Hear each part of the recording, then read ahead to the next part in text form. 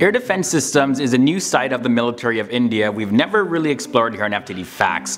What sort of weapons is India's military carrying to ensure that their air and land space are protected? Well, let's take a look. Hey guys, my name is Leroy Kenton and I have 10 of the most powerful and lethal air defense systems used by India. So we're going to get into that right now. First up though, I want to start with two systems under the Indian Ballistic Missile Defense Program. The first one at number 10 is called Advanced Air Defense. Now this is an anti-ballistic missile system capable of intercepting targets 30 kilometers above and can travel at a speed of Mach 4.5.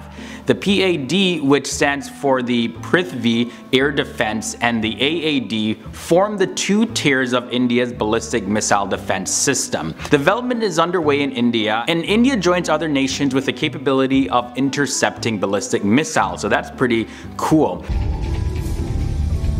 Now the next one, as I mentioned, is the Prithvi Air Defense, also called the Pradyumna. This is a two-stage anti-ballistic missile developed to intercept incoming ballistic missiles outside of the atmosphere. It can reach speeds of Mach 5 and it can successfully intercept ballistic missiles of 300 to 2,000 kilometers in range. LRTR is the target acquisition and fire control radar for the PAD missile, and it's capable of tracking 200 targets at a range of 600 kilometers away. Next up at number 8 we have the Spider. That stands for the Surface to Air Python and Derby. Now this is a low-level quick reaction surface to air missile system capable of hitting aircraft, helicopters, as well as unmanned air vehicles, drones, and also precision guided missiles and other weapons. It provides air defense to the stationary assets and also for point and air defense for mobile forces. There are two variants of the Spider. There's a Spider SR, which means short range, and the Spider MR, which is medium range. The Spider MR can intercept targets at 35 kilometers away, and the Spider SR can do that at 15 kilometers away. Then we have the Barak 8. This is a surface-to-air missile and it's capable of intercepting aircraft and anti-ship missiles and cruise missiles. It was developed for use on Indian and Israeli ships, and the Barak 8 has proven to be one of the best short-medium range SAM systems in use. It comes in either a naval or land variant, and the range is from anywhere between half a kilometer to 100 kilometers. An ER or an extended range variant is now being developed, and it can hit targets of up to 150 kilometers away, and the MRSAM version is also being developed, and that will provide airspace protection. Next up is the ZSU-23-2 and the ZSU-23-4 Shilka.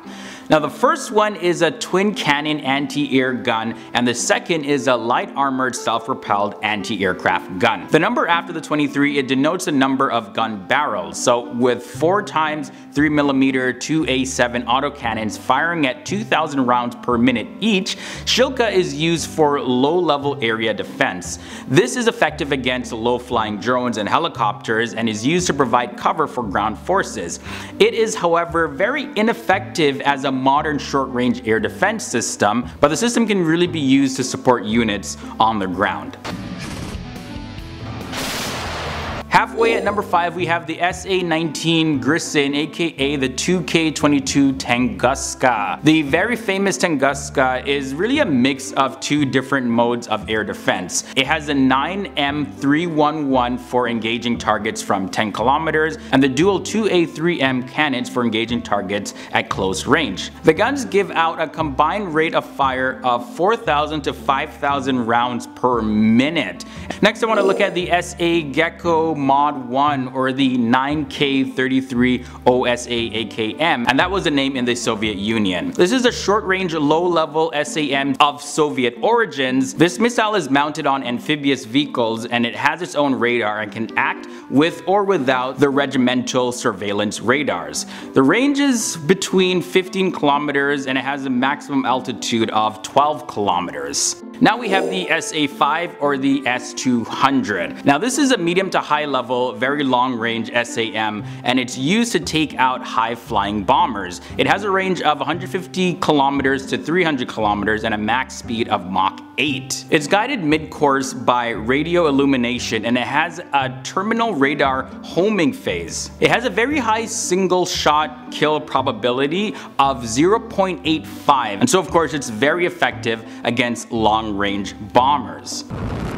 Next up is the SA-3 or the S-125, and that's the Russian name. This is another Soviet-era military tech. The minimum range is 3.5 kilometers and has a maximum range of 35 kilometers. The intercept altitudes are between 100 meters and 18 kilometers, and it's in service with the Indian Air Force primarily just for guarding air bases, just until the Akash systems are fully developed. And that's what we got next up, the Akash SAM. This is a low to mid-range level medium range surface-to-air missile used by the Indian Army and Air Force. It has a maximum speed of up to Mach 2.5, and it can travel as high as half a kilometer up to 18 kilometers. The Akash SAM is designed to shoot down drones, helicopters, fighter jets, and missiles. It uses a ground-based Rajendra radar that can track down targets from 80 kilometers away. And what makes it so lethal is that enemy aircraft would have to jam the high power Rajendra radar to avoid getting hit by the Akash SAM.